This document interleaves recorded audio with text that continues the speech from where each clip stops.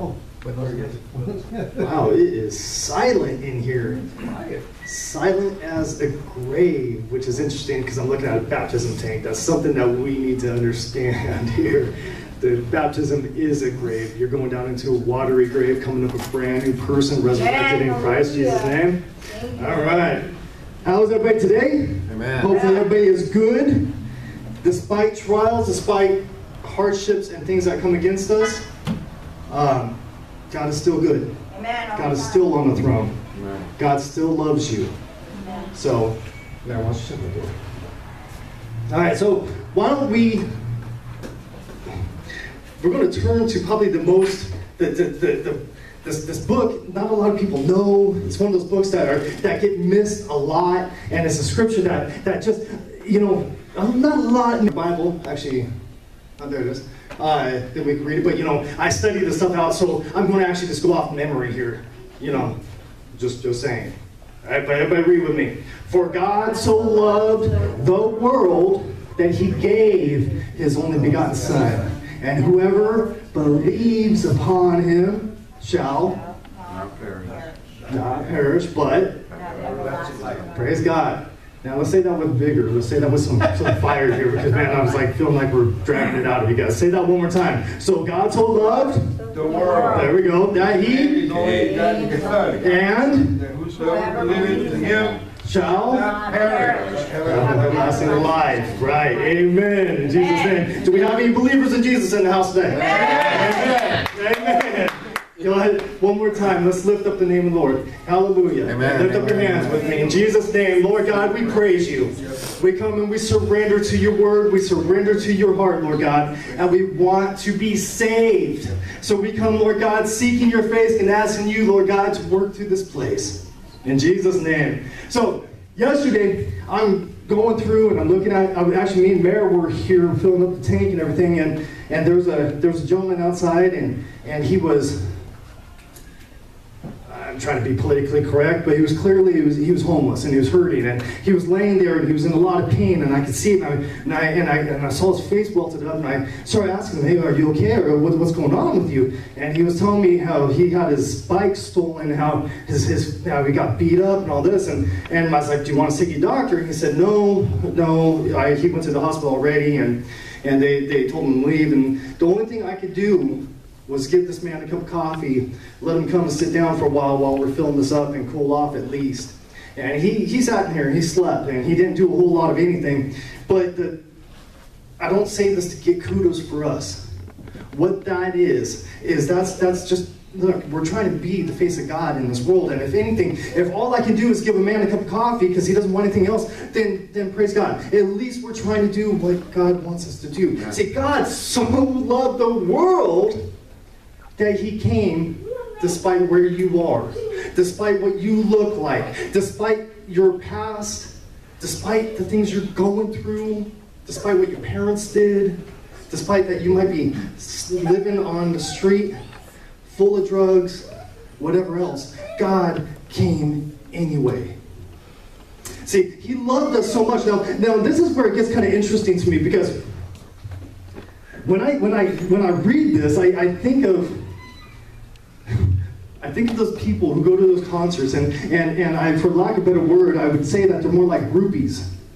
I think of those and unfortunately, ladies, most groupies are ladies, but I guess there could be guy groupies, but they look at a particular artist and they're like, I just know that one day this artist is going to fall in love with me. I just know one day he's going to look down from the stage, he's going to be like, you need to come up here with me, I'm in love with you. I just know, and these groupies, they go following this artist all around the world, seeking to just see this person, and they're just hoping in their heart, I just know that Bruce Springsteen is going to look at me and he's going to be like, yeah, you come up on stage with me, like he did the Courtney Cox and that song back in the 80s. I can't remember what it is now, but I just know.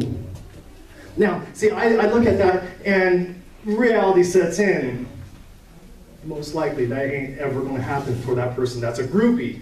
Most likely that person does not know us. That famous person that's singing really doesn't really care too much about the people in the crowd, other than he's getting money and he's performing and all that. But he will never know that person, and it's kind of sad. But because it's going to break that groupie's heart that person will never know him. But here's the cool thing about God is despite our failures, He knows us. He loves us. He's looking at you and saying, I call you. Now, unfortunately, for most of the time, for most humanity, we're the ones that don't give Him the time of day. We're the ones that most of the time turn away from Him and walk. And even though He's going, I love you. I see your failures. I've come. And don't you understand? I'm actually the rock star here, and I'm calling you out. And I'm calling and saying, I love you. I'm the one who watches you in the middle of the night when you're sleeping. That's kind of creepy, but it's the truth.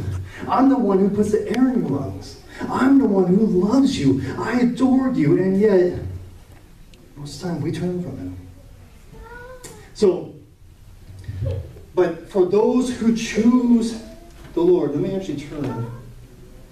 For those of us who turn and choose and decide, Lord Jesus, we want to be where you are, then He came to save us. Amen. Thank you, Lord. That He came to give Himself for us. So I'm going to read that one more time. For God so loved the world that He gave His only begotten Son, and whoever believes on Him shall not perish but have everlasting life. Then go verse 17. For God did not send His Son into the world to condemn the world, but that the world through Him might be saved. So, anyone who calls upon the Lord. But now we need to get a little bit of basis here, because here's the thing. We can look at John 3:16 and say, okay, I believe on God, and I'm saved, so I'm going to go live my own life and do whatever. But I believe on Jesus. So everybody, you know what? Back that up. Go to verse, where you at? Verse 3. Let's get a little basis, a little background, a little understanding of what's going on here. And I'm just going to kind of skim through. I'll stop on part of this. Okay, verse 1. There was a man, a Pharisee, by the name of Nicodemus. He was a ruler of the Jews. This man came to Jesus by night and said to him, Rabbi, we know that you are a teacher come from God, for no one can do these signs unless God be with him. Okay, stopping there. So you got a guy, he's a religious ruler. He comes up to Jesus. He says, hey, yo, I see you doing these signs, these miracles, and all this stuff, and you must be a great man. Therefore, I want to know more about you. But understand, he comes to him by night. Back then, they didn't have street lights, so he was doing it sneakily. He didn't want his friends and his homies and his family to see him doing it. So he's come to Jesus sneaking and saying, hey, I want to know more about you. What's going on?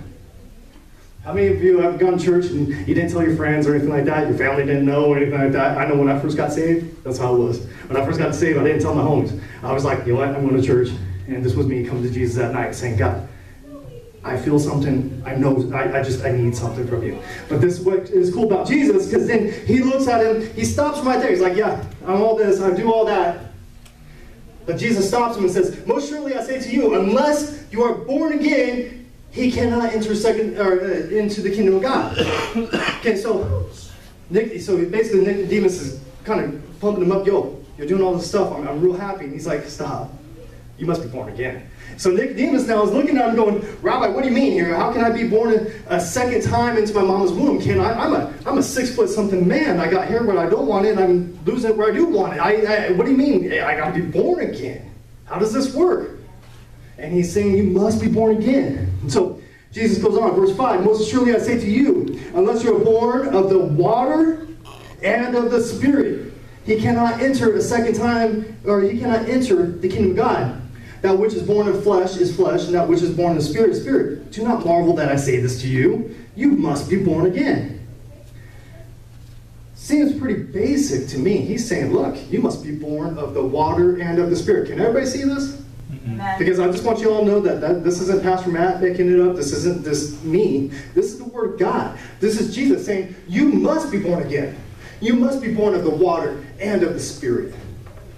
Two things, two keys, two things that what he's saying is if you don't have it, you're not going to make it.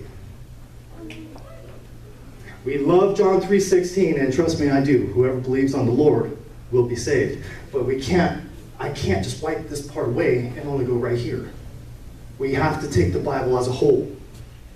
That's why we baptize. That's why we dunk people into a watery grave. That's why we put them down. We're being obedient to the Word of God. We're being obedient to what God said. Without this, you cannot enter the kingdom of heaven. Now, I don't know about you, but I don't want to get to God and in that day of judgment and have Him look at me and say, yo, I'm glad that you believed on me, but you didn't have your sins washed. Now, that would just really scare me. I'd rather do too much than not enough. Right? Everybody with me? Right. Silent as a grave in here. We need to start waking up some bones in Jesus' name. Yeah. Right? I don't want to get to God and have Him say, I'm glad that you believed in me, but there's more. And you had a whole opportunity in your life, in my case, 42 years, that I could have kept on doing a lot more, and I hope, Lord willing, I'll live another 42, 50 years, however long He calls. And in that time, I'm just living for God, and He's looking at you and He's saying, but I gave you an entire life, or an entire 100 years, or however long you're alive. I'd hate to go to Him and say, but you didn't do the most important thing. You didn't get buried in my name. Yeah. You didn't get filled with my Spirit. How sad. Lord, help us. Listen, we got a generation of people who they barely know the name of Jesus. And God has simply given us, He's made it very plain. Believe, get baptized, and filled with my Spirit. That's your key to salvation. You want to make it, you want to know you're going, because let me tell you something now, this is for the church too, guys. Because how does that affect church? You could say, well, I've already been baptized in Jesus' name. Perfect. But the Bible also talks about being renewed in the Spirit daily. Walking in faith daily. As a matter of fact, the book of Romans says that just as easily as we were put into the olive tree, that we were wild olives grafted in, that we could be plucked right back out. A lot of people don't want to hear that part because, yeah, you can lose your salvation if you're not doing the right thing. As a matter of fact, the book of Ezekiel says if a righteous man stops doing righteousness, then all the righteousness that he did is forgotten. Everything. So what's the point? Where are you going with this, Pastor Matt? Do the right thing. This word is for the church too. Why? Because we are all called to go throughout and preach the gospel. So you might have already been baptized, but guess what? There's people out there that is not. There's people in your family. There's people, your kids. There's people that are not living for God. And you're looking at them going, you need this word just as much as I do. It's for us to walk in. Everybody turn with me, Acts 2:38. Let me see if my sound guy can go as fast as I am. Acts 2:38. Amen. So, this is after the death of Jesus. This is after death, burial, and resurrection. He's already alive. The Holy Spirit is just been poured out onto the world. Jesus tells his guys, go to Jerusalem, tarry there, wait there for until the promise comes, so the day of Pentecost fully comes. And the Holy Spirit falls out, and they start speaking in tongues, and everything's going on, and then the people in Jerusalem, because they're there for a celebration, and they're hearing this, and they're like, what's going on? These people are drunk. And he's like, wait a second now, this is Peter, he stands up, and he's bold when he stands up. And then he starts saying, we're not drunk like you're saying, because it's 9 in the morning.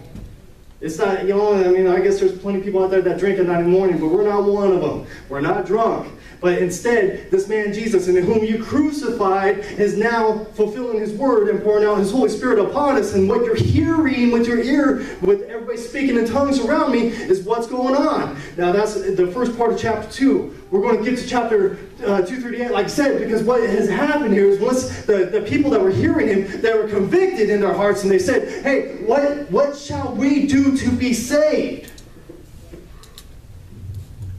Now, when they heard these things, this is 37. Now, when they heard these things, they were cut in the heart, and they said to Peter and the rest of the apostles, men and brethren, what shall we do? Today's vernacular, men and brother, how can I be saved? Yo, I'm scared. I just realized I'm responsible for Jesus going on the cross. I'm responsible for him sinning, or taking my sin on. I'm responsible. I put him up there. Now, I'm shaking my boots because eventually I am going to pass. What's going to happen to me? What can I do to be saved? Because if I just put God on the cross, how can I be saved?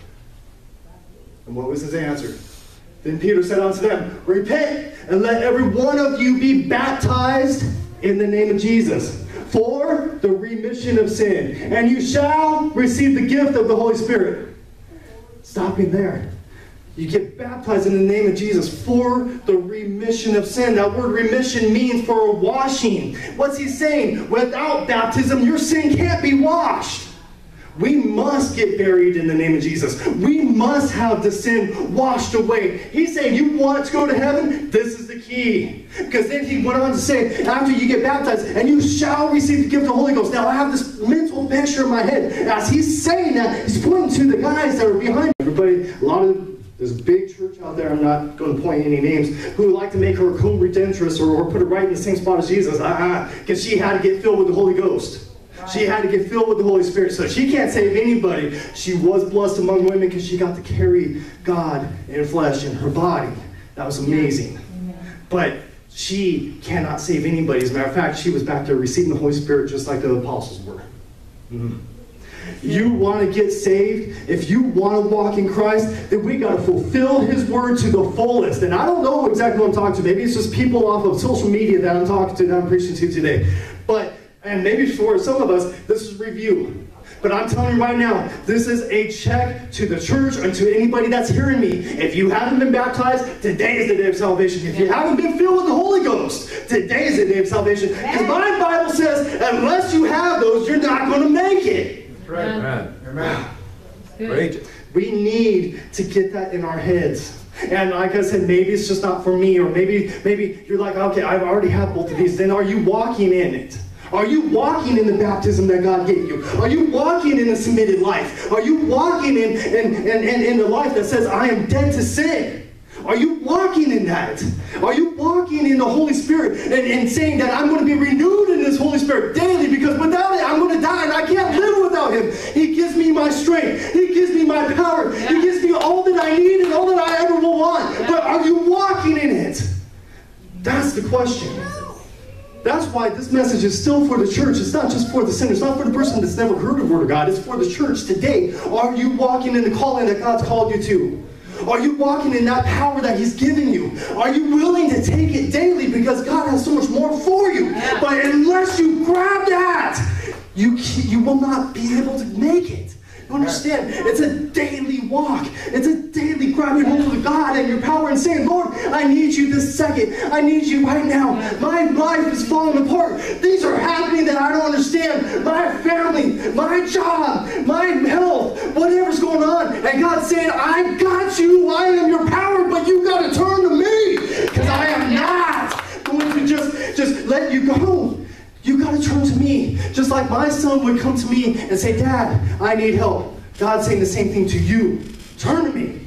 Know me. I don't care if it's at night, like Nicodemus. Turn to me, and I will give you everything you want and or need. Yes. In Jesus' name. Amen. That's why. Amen. That's why we baptize. That's why we get filled with the Holy Ghost. You want power in your life? You want to do great things in your life? Get baptized. Get renewed today. Why would you leave here not? You want something else? If you've never spoken in tongues, today is the day of salvation. Right now is your time. Today, oh man. I need to take some more time teaching on this. But, because a lot of people are going to fight me, even on social media. Speaking in tongues is for every single living person on the face of the earth. Yeah. And I can already hear people going, oh no, the Bible teaches, oh, some don't say, do all speak in tongues? Wait a second, then you need to understand your Bible. Yeah. For the book of Corinthians, it's talking about spiritual gifts, not salvation. He's talking to the church. All right, I know I'm going to get some backlash on this. That's okay. Right. I'm teaching truth. You need to catch up and read your Bible. Because bottom line, everybody has the ability to speak in tongues. As a matter of fact, he's saying. Okay, turn with me. Let's get some more, just because I'm getting some looks. So, everybody turn with me. Acts chapter 10.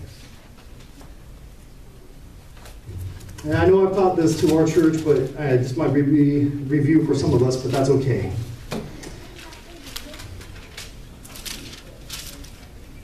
Acts chapter 10, verse 44. What's going on here is that Peter shows up to this guy. His name is Cornelius. Cornelius was a ruler of the Romans. He was a Gentile. A Gentile is a non-Jewish believer. And he goes up, or a non-Jewish person. And he goes into the Roman's house, to Cornelius' house, and he starts preaching Jesus to him. And it says it just like this. And while Peter was speaking these words, the Holy Spirit fell upon all that had heard the word. And those of the circumcision, meaning the Jewish people, the existing church at the time, who believed were astonished, as many as came with Peter, because the gift of the Holy Spirit had been poured out onto the Gentiles also, for they heard them speak with tongues and magnify God. Wait a second now, what's going on here? The Holy Spirit fell, they started speaking. Yes. All right? I'm not going to ask anybody to raise their hands today, but I'm telling you right now, if you want this, you can have it today. And why would you walk out of here without it? God is pouring out into this house. Even right now, I feel it all over me right now. He's here. If you want this, it's yours. Now here, listen, the devil has spent 2,000 years making speaking in tongues. That's a weird thing. But God says it's as natural as a man talking if you get filled with his spirit. Let me back this up. How many of you know that God told Abraham that you must be circumcised? That, for guys, that's a really weird thing.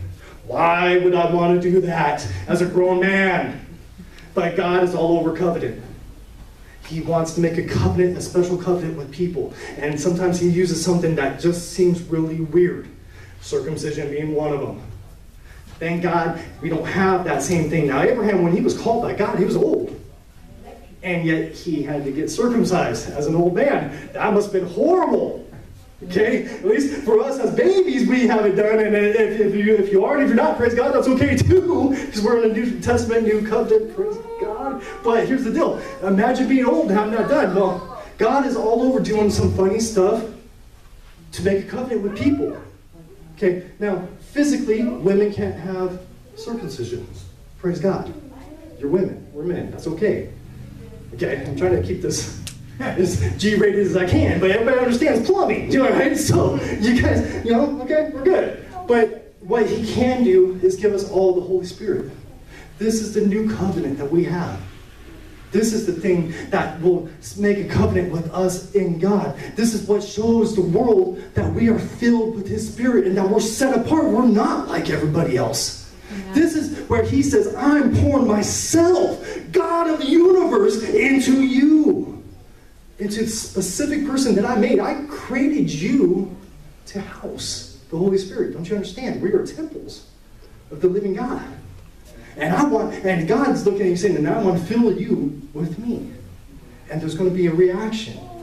It's kind of like if you take, how many of you made those volcanoes when you were a kid? And you take baking powder and you put vinegar on it, and what happens? It kind of bubbles up and stuff, and then you have that red dye and it looks like it's lava, and you're like, yeah.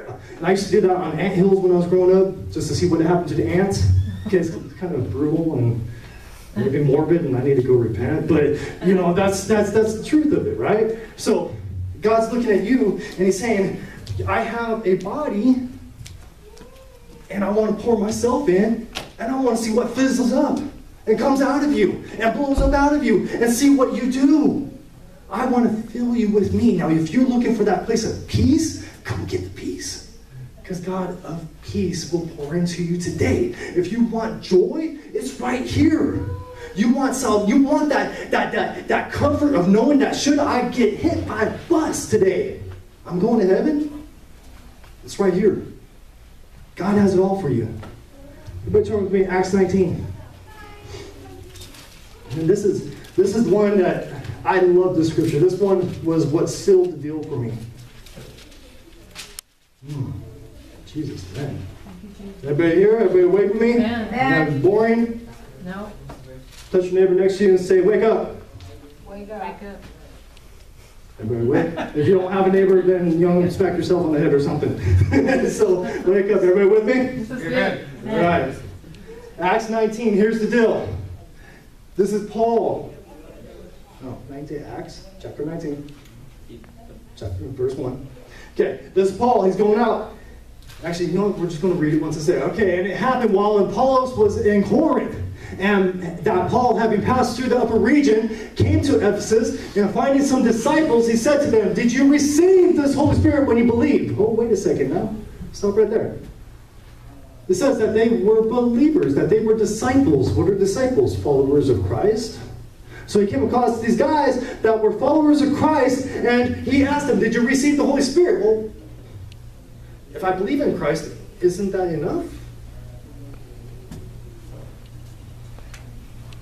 Did you receive the Holy Spirit when you believed? So they said unto him, we have not so much as heard whether there was a Holy Spirit. And he said to them, into what were you baptized? And they said, into John's baptism, referring to John the Baptist.